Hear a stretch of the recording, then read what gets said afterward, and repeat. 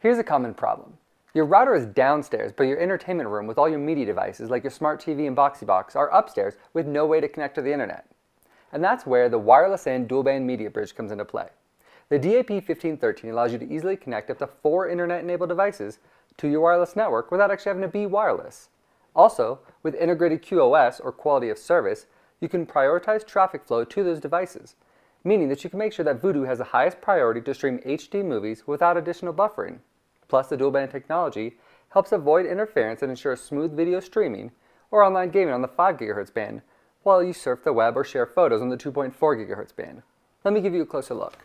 As usual, the first thing that you'll see is the product documentation and the installation CD, followed by the DAP-1513, also known as the wireless-in dual-band MediaBridge, an Ethernet cable, and the power adapter. Taking a closer look at the wireless bridge, on the front you'll notice the power and network LEDs, on top the WPS button for quick and easy connection to WPS-enabled routers. On the back you have 4 LAN ports with port-based traffic priority from highest to high and down to medium, a reset button, and a power connector. Now we're going to set up the DAP-1513 in our entertainment center to connect our devices, like a Slingbox game console and a smart TV, all of which need internet access.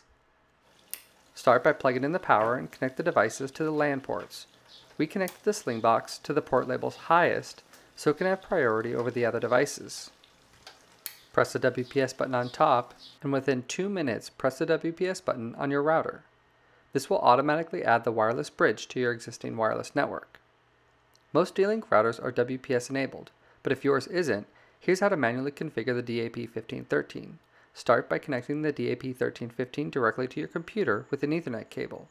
Then launch a web browser, and in the address bar type 192.168.0.50. This will give you access to the setup wizard on the MediaBridge. Follow the prompts until you get to the configuration method screen and select manual. Then find your existing wireless network using the site survey button. This will bring up all the wireless signals in your area. Select yours and click connect. If you have wireless security enabled, you'll be prompted to enter your password. Do so and then click next. And that's it. In just a few short moments, your wireless-in dual-band MediaBridge and up to 4 other devices will be connected to the wireless network without actually having to be wireless. So if you need to get internet to your entertainment center, especially if you need more than one connection, you need D-Link's wireless-in dual-band MediaBridge.